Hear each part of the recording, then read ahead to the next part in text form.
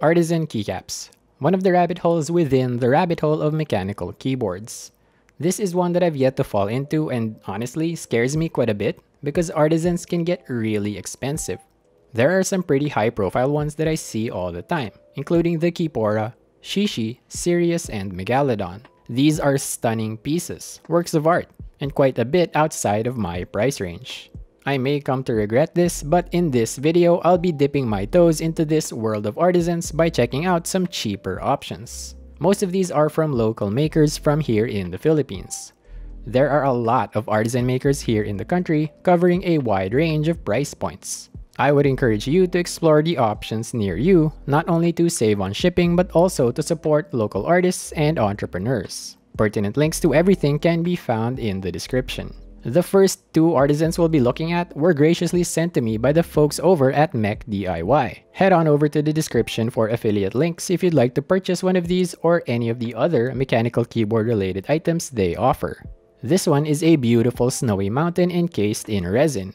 It's a Row 1 SA profile keycap and I think it looks stunning. I love pairing it with this combination of Geek Arc white on black, black on white, and the azure accents. You can get it on Mech DIY for $24 US. This next one is inspired by the original Apple Macintosh. It's a set of two keys, a 1U monitor and a 1.5U desk. Pretty sure that's a desk since that little thing on the right seems to be a mouse. I think these are meant to go on tab and the key above, whether that's escape or tilde. These come with quite a few features. First, there's this separate little keyboard that's actually magnetic, so you won't lose it. It can stick to the 1.5U desk or the top of the 1U monitor, for some reason. Second, the image on the monitor can be swapped out. The set comes with a few of these, and all you have to do is pop the front off in order to place a new image. The last feature is shine through.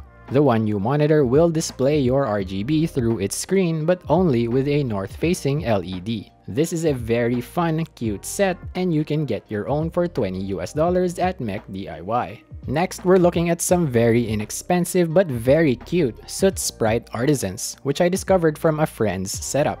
If you're not familiar, these little guys appear in the Studio Ghibli films My Neighbor Totoro and Spirited Away. I believe they're called Susawatari in Japanese and are the inspiration for the MT3 set of the same name. These are transparent 1U Row 1 OEM profile keycaps. I'm not usually a fan of artisans where it's just something glued on top of a keycap, but I quite like this because it looks like the Soot Sprites are bursting out from inside the keycaps. And I do love me some Studio Ghibli. You can get these from Anaberu keycaps for just $2 each. You may recognize these next ones from the work of Blue Bomber Fox, henceforth BBF, but these are actually from a local shop, Alarcia's Computer Accessories, and are quite a bit less expensive than the BBF ones. When I first thought about making this video, these Game Boy cartridge keycaps from BBF were the ones I really wanted. Unfortunately, they're quite a bit too expensive, especially with the shipping, so I settled for these local ones. Now, I'm not sure if these were inspired by the BBF ones. This may be a cloning situation.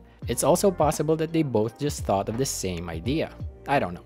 I can't really do a fair comparison of the two since I don't own any of the BBF ones, but just based on images, you can tell that you do get what you pay for, with the full set of the BBF costing $90 and the local ones costing under $17.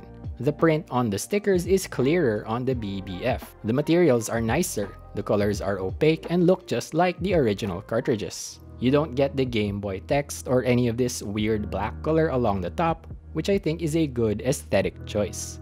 These local ones are very nice though for the price. You can get them for about $4 each from Alarcia's Computer Accessories. Lastly, we have a beautiful resin keycap featuring the Tumindig character by local artist Tarantadong Calbo. If you're from the Philippines, then you're probably familiar with this little guy, as well as the significance of the pink color of the keycap. If not, don't worry about it, it's politics. This is a Row 1 OEM profile keycap. It's clear on top and opaque on the bottom, like a reverse pudding keycap. You can get one for just $1.60 from Hooked by F. And there we go. My first foray into this expensive but aesthetically pleasing world of artisan keycaps. What did you think of the artisans I featured here? Are there others you would recommend? Do you have an artisan collection? Tell us about it in the comments. And if you found this video helpful, informative, entertaining, or any other positive adjective, please consider giving it a like and subscribing to the channel if you haven't already. Thank you so much for watching.